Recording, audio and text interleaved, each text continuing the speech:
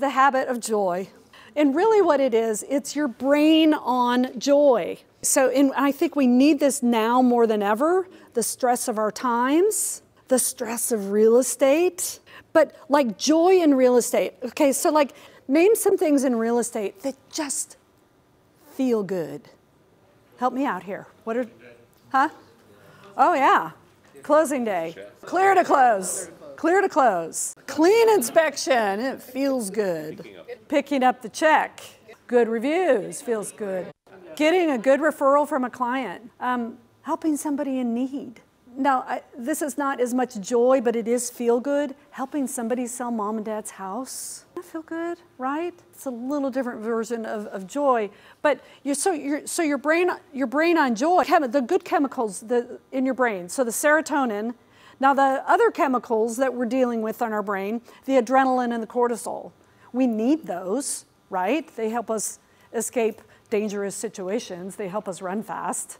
They help us hold the baby on the car seat, right? Or the briefcase on the car seat, right? Run from chasing tigers, okay?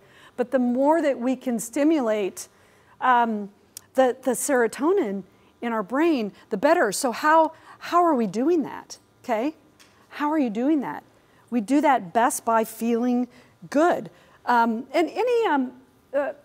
anyone in here kind of like into, like a daily mantra, daily affirmations? There's a reason why we do that. It helps with that serotonin. I had this conversation with my wife recently who, she loves watching the news a lot.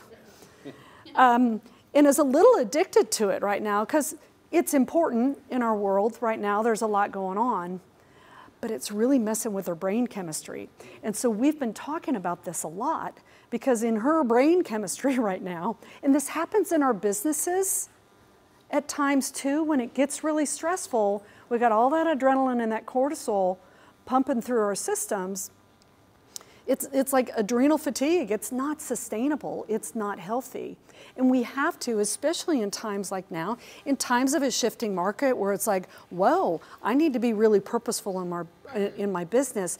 This is kind of this joy factor. I told you, it's kind of the glue that brings all this together. Because if we're running on the stress and on those chemicals that are running through your brain, you may have trouble kind of anchoring and landing those habits that we're talking about that really matter. So take some responsibility for creating some of that space in your brain. And I gotta tell you, if you anchor this 2-hour-a-day thing and you start seeing those results, guys, it simply feels good. You feel better about yourself. You feel better about where you're at in your business. Your bank account starts looking better and creating that consistency.